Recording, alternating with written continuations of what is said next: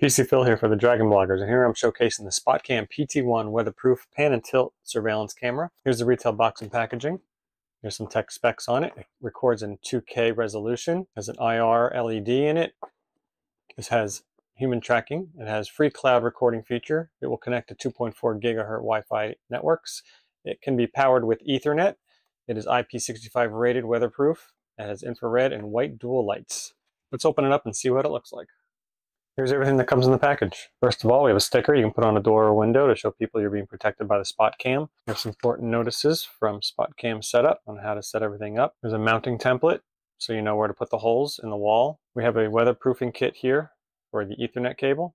We have some wall mounting screws, power adapter with a standard 2-prong plug, quick start guide to guide you along the way. Very simple instructions to read here to set you up wherever you need surveillance. And we have the camera itself. It's a very nice design. It has 2 very long antennas to pick up the Wi-Fi network. It has the night vision in the bottom here. It has the cover to reveal the SD card slot and a reset button in case you need to start over and setting it up. This has 2 different ways to power it. You can either power it via Ethernet with a power over Ethernet injector, or you can use the included power adapter and plug into this port here. This protective cover keeps the connector dry, so if you use the network cable, you don't need this part. This will be another option to power it. The only thing you'll need to include if you need to use it with power over Ethernet is your own Ethernet cable, preferably a weatherproof shielded one.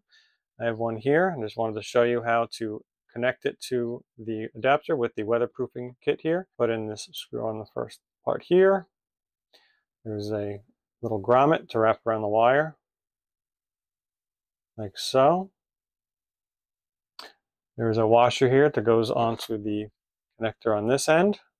Simply slide that over there like this. Run the cable through this adapter here.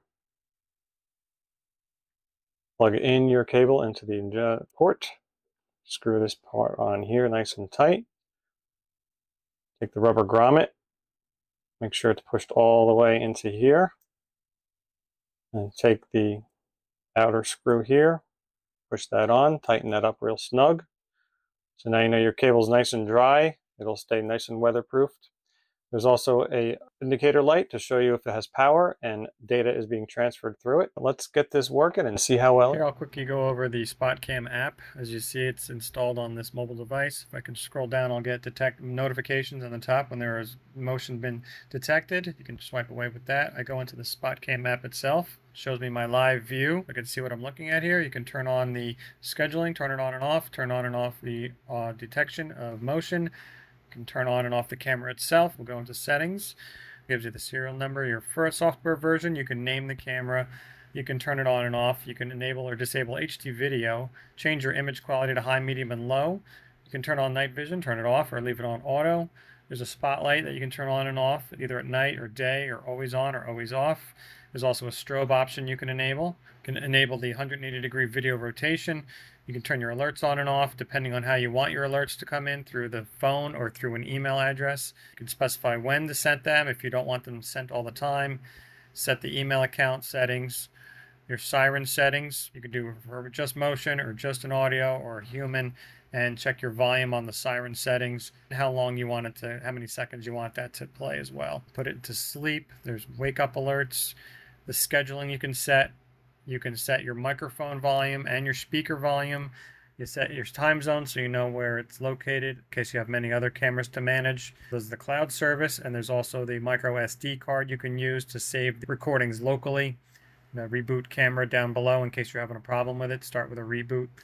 You can click on live view. It'll bring up all the events that it has recorded. You can change the sound settings. You can take a snapshot picture if you want. Do a time search in case you need to look for a different time lapse of when something might have occurred.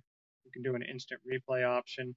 Go into more settings here. You can share this camera with family and friends or other coworkers if they need access to it.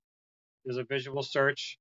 And there's also My Files, so when you do record a certain section of the film, you can save that in the My Files section. And you can also make a film from scratch on there. Also, you can control the camera at any given moment with the toggle switch down here. You can go up and down.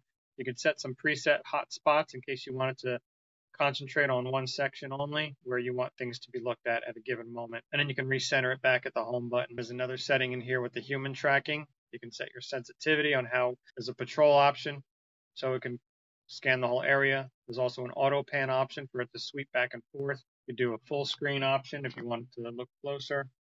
View option, in case you have more cameras in your system, you can add them to your layout as well. Go back to the main view here. So this camera system has a lot of options, a lot of features.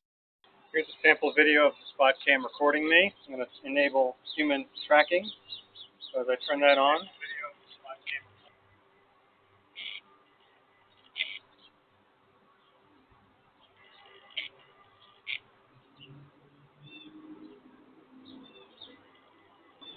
know where I am.